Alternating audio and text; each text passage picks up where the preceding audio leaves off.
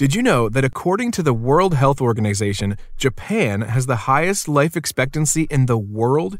85 years for men and 87.3 years for women. Moreover, it has the highest ratio of centenarians worldwide, more than 520 for every million people. The island of Okinawa even exceeds the national average. There are 24.55 people over the age of 100 for every 100 inhabitants. Hector Garcia and Francesc Miralles spent a few years examining the Okinawan lifestyle, and especially a rural town in the north end of the island with a population of 3,000, which boasts the highest life expectancy in the world. When they conducted interviews with the eldest residents, they realized that there was something far more powerful than natural resources at work, an uncommon joy that flows from people there and guides them through their lives. The mysterious Ikigai. The word Ikigai represents a Japanese concept best translated as a reason for being. It's similar to Viktor Frankl's logotherapy, which helps people find their purpose in life, but it goes a step beyond. Ikigai is one of the keys to a long life, in addition to a healthy diet, a simple life in the outdoors, green tea, and the subtropical climate. The purpose of this book is to bring the secrets of Japan's centenarians to readers and give them the tools to find their own Ikigai. In addition, the authors share insights from Japanese philosophy on the lasting health of body, mind, and spirit. We are halfway to 50,000 subscribers. Thank you guys for your ongoing support and encouraging comments. If you want to support us further, please check out our Patreon. It's highly appreciated and it helps us to keep creating amazing book summaries for you. While examining the Okinawan lifestyle, the authors noticed a surprising thing. People remain very active after they retire. In fact, many Japanese people never really retire. They keep doing what they love for as long as their health allows. There is, in fact, no word in Japanese which means retire in the sense of leaving the workforce for good. Maintaining an active, adaptable mind is one of the key factors in staying young. It's important to give your brain a workout. People, especially older people, like to do things as they have always done them. The problem is that when the brain develops fixed habits, it doesn't need to think anymore. You can break the tendency to stick to routines by confronting the brain with new information. This way, the brain creates new connections and is revitalized. Our neurons start to age while we are still in our 20s. The process is slowed, however, by intellectual activity, curiosity, and a desire to learn. According to the Japanese, everyone has an Ikigai. Our Ikigai is hidden deep inside each of us, and finding it requires a patient search. Our Ikigai is the reason we get up in the morning. It brings satisfaction, happiness, and meaning to our lives. Ikigai is a combination of 4 elements: what you love, what you are good at, what the world needs, and what you can be paid for. It is the intersection of these 4 elements that leads to a sense of purpose and fulfillment. Questions which can help us discover our Ikigai are: what makes us enjoy doing something so much that we forget about our worries? And when are we happiest? This state can be called flow and described as pleasure, delight, creativity, and process when we are completely immersed in life.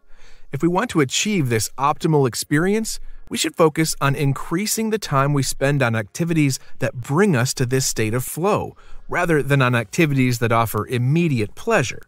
When we flow, we are focused on an actual task without any distractions. Our mind is in order. The authors mention another term, microflow, and explain it as enjoying mundane tasks. Our ability to turn routine tasks into something we enjoy is key to our well-being because we all have to do such tasks. The authors did 100 interviews, asking the eldest members of the community about their life philosophy and the secrets to longevity. The most meaningful and inspiring insights are: 1. Don't worry. If you smile and open your heart, everyone will want to see you. The best way to avoid anxiety is to go out and say hello to people. 2. Cultivate good habits. Getting up early, working in your garden, eating a bit of everything, exercising, dancing, spending time with people. 3. Nurture your friendship every day. Getting together with friends and neighbors is probably the most important Ikigai. 4. Live an unhurried life. Slow down and relax. Pray. Exercise. Do many different things every day, but do one thing at a time. Enjoy each season happily. 5. Be optimistic. Believe that today will be full of health and energy. Laugh, dance, and sing with your grandchildren. 6. Believe that this moment exists only now and won't come again. It teaches you to focus on the present and enjoy each moment that life brings you. Some interesting facts about the eldest people that were interviewed are 100% of those people keep a vegetable garden. All of them belong to some form of neighborhood association where they feel cared for as though by family. They celebrate all the time, even little things. Music, song, and dance are essential parts of daily life. They have an important purpose in life. They have an Ikigai, but they don't take it too seriously. They are very proud of their traditions and local culture. They are passionate about everything they do. They are always busy, but they occupy themselves with tasks that allow them to relax. There was not a single old grandpa sitting on a bench doing nothing. Even though the interviewed Japanese people think that food is the least important thing, the authors uncovered their diet and eating habits. The Japanese eat a wide variety of foods, especially vegetables. Variety seems to be key. Okinawans, for example, eat an average of 18 different foods each day. They eat mostly rice, tofu, fish, fruit, and vegetables, but rarely sugar, and if they do, it's cane sugar. The portion size is much smaller in Japan than in the West.